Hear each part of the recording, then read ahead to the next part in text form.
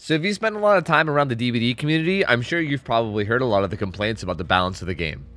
A lot of killers think that the gen speeds are way too fast and they get done way too quickly. Meanwhile, you hear a lot of survivors complaining about the lack of pallets and the lack of resources to use against killers.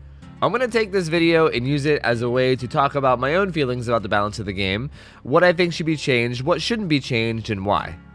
Before I get into any of this, I want to preface this by saying that honestly, I really don't think Dead by Daylight is that unbalanced of a game. I think given its 1v4 asymmetrical nature, I think it's very difficult to balance correctly. And this might also have a lot to do with the fact that I played the game back a long time ago whenever the balance was way worse than it is now. So I've seen the game at its absolute worst, and I've also watched it grow into what it is today.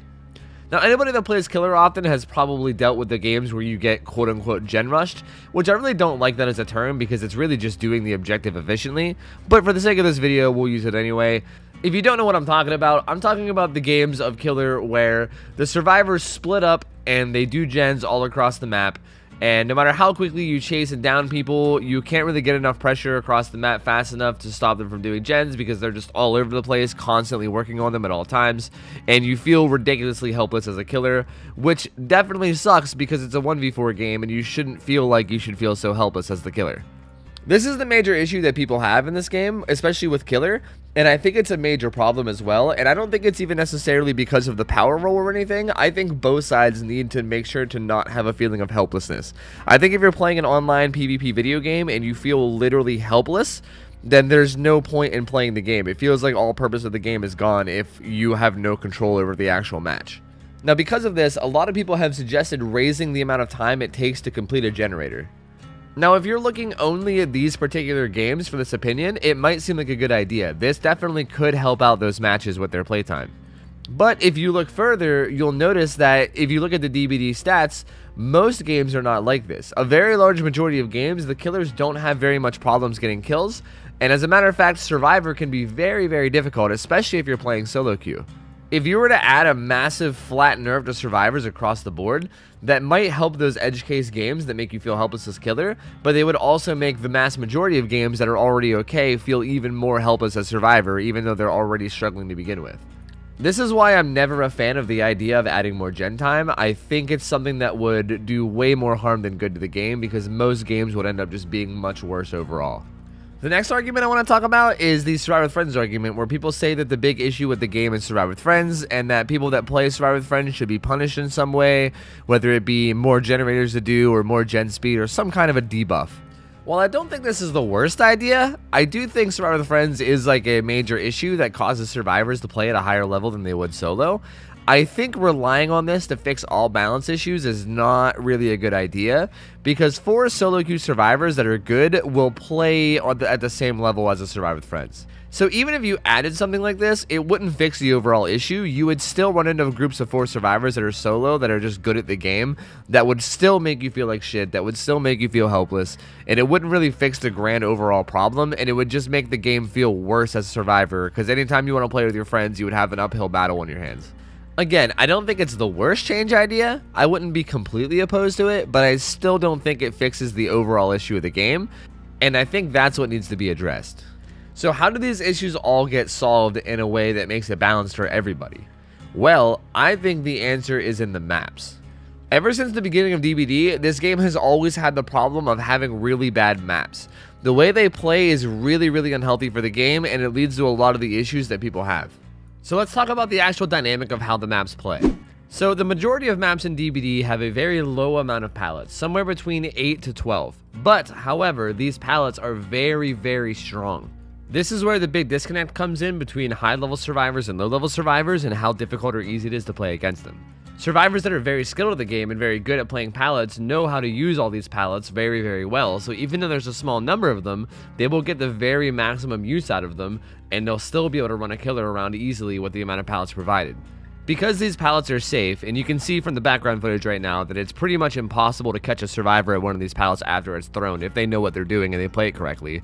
Because these pallets are safe, you're forced to kick them, which then gives them the time to run to the next pallet, which you're then forced to kick, which gives them the time to run to the next pallet, and so on and so forth, the whole time their teammates are working on generators and getting stuff done, and you have zero map pressure whatsoever. This is 100% the reason why these games as Survivor are sometimes so frustrating. It's not how quickly the gens get done overall, it's because you can't actually pressure the generators by downing a Survivor, because downing a Survivor is so difficult to do. However, this is only the case in the highest of skilled players, which I think is a very small percentage of the population of the game. A very, very large percentage of the player base does not know all the ins and outs of the game. They don't know the perfect way to play every single pallet, and they make a lot of mistakes. Which means even with these safe pallets, sometimes you can get hits on the not so good survivors, or sometimes they won't loop them correctly and they won't really get good time efficiency out of them.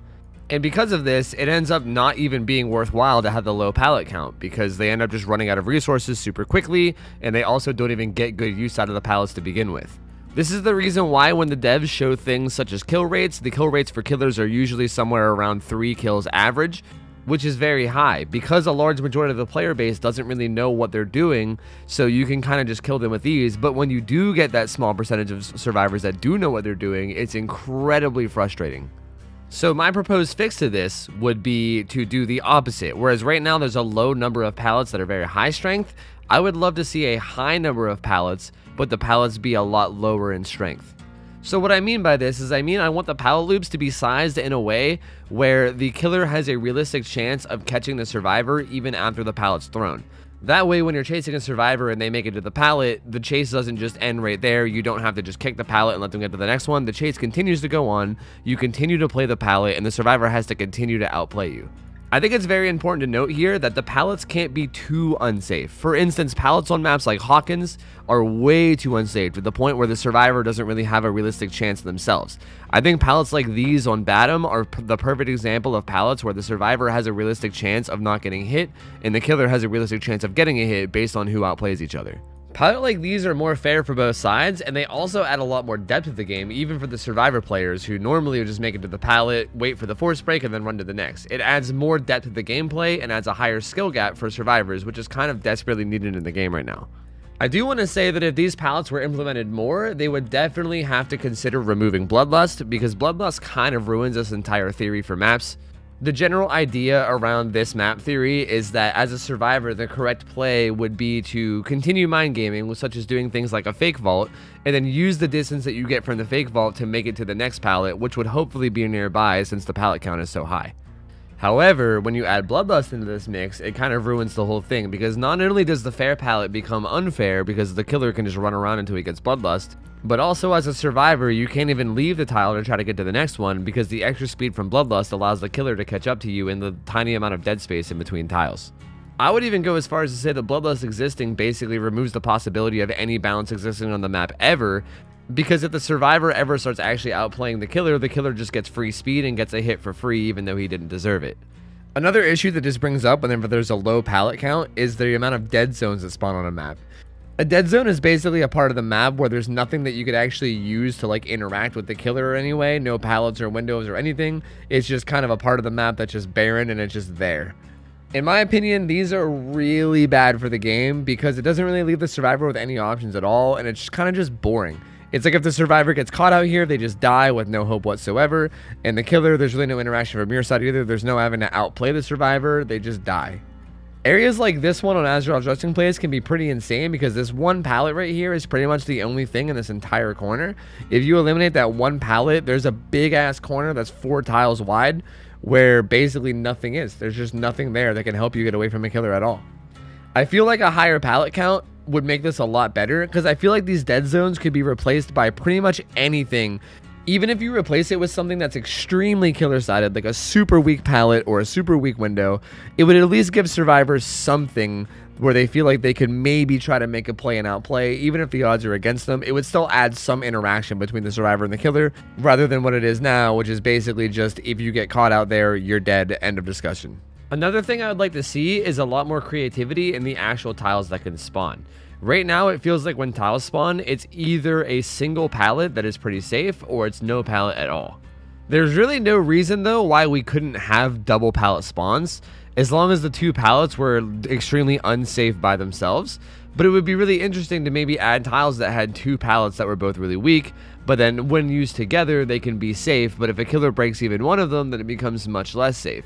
For instance, a place like this on Batum can have pallets in between these trees and the trash and the center blocks, and you can make some interesting tiles here with 2 pallets that alone would be really bad, but because they're in the same tile, you could maybe combo them as a survivor to maybe combine them to become safe. But as a killer, there would still be a lot of play around them before they're thrown, as well as even after they're thrown, you would only have to kick one of them to make the tile unsafe. There's a possibility of adding both the pallets combined to the same little structure, or you can even put one tile on one side of the road and one on the other side of the road. But either way, having like 2 very bad pallets in one short little tile area would be a really neat combination that I think would add to some really fun gameplay. I also think combining some lesser safe pallets with some decent windows could also lead to some fun play.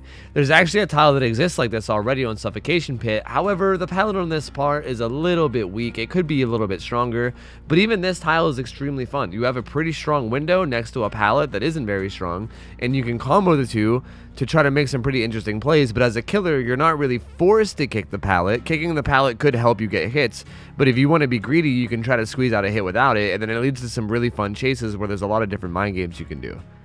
Tiles like these are amazing because they're actually pretty strong for a survivor who knows what they're doing, but all it takes from the killer is one correct prediction and you can still get a hit.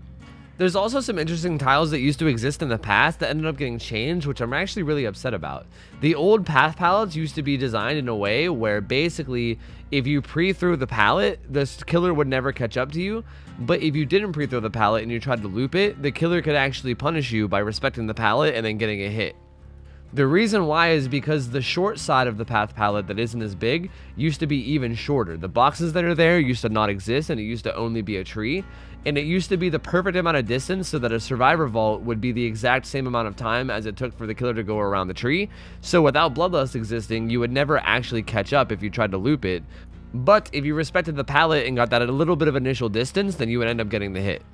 Basically what I'm saying is with the removal of Bloodlust and a little bit of creativity in mind, you can make a lot of really interesting tiles that have a lot of really interesting gameplay as opposed to what we have right now, which is just the very basic run to a pallet, safe, didn't make it to the pallet, you get hit, rinse and repeat over and over again until the game is over. So with all these new tiles in mind and all these things that they can do to make the game a little bit more fair, I want to clarify a little bit what I meant about the more pallets and less safety situation. I want to make it clear that I'm not suggesting that every single pallet should be like this. I think that there definitely is room to leave some pallets that are really safe, but I think with the way the maps are right now, where like at least 90 to 95% of the pallets on every single map are like this, is definitely not okay. Ideally, instead of 8 to 12 pallets spawning on a map, you can possibly do way more, something like even 20 plus. But then maybe make like 3, 4, 5 of the pallets actually very safe, such as like Shack pallet or like Maze Tiles pallets, and that way you can make the rest of the pallets that spawn around the map things that are more fair, or at least interestingly played pallets that aren't like the standard safe pallets that exist currently.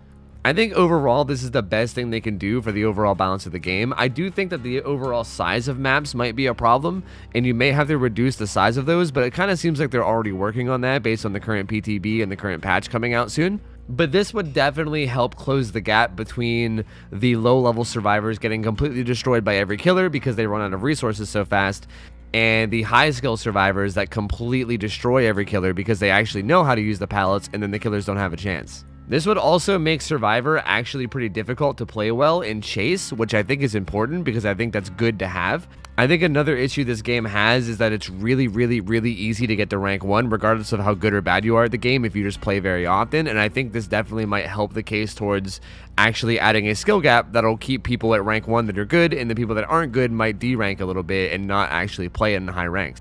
Although that's an entirely different issue that I can probably make a whole video on its own. And that about sums up my thoughts on how to make the game balanced overall. I do realize that I did basically just summarize up Batum Preschool, except I do want to clarify that I think Batum Preschool was very close to being perfect map design, except they made the main buildings a little bit too strong, and it's a little bit survivor-sided because the buildings are just a little too strong and have a little bit too many resources. And I just wanted to clarify that real quick before I got flooded in the comment section with just the fact that I'm describing Batum Preschool. Please do me a favor and leave your thoughts in the comments below. I want to know your thoughts on this, whether you agree, disagree, think I'm an idiot, think it's the best idea you ever heard. I don't care. I want to know your comments. Please leave them down below. Also, remember to give the video a like and subscribe to the channel if you guys enjoyed it, because I will have even more content coming your way. And thank you guys so much for hanging out with me. I hope you guys have an awesome rest of your night. I'm out of here. See ya. Take care. See ya. I'm out of here. See ya. I'll see you later. See ya.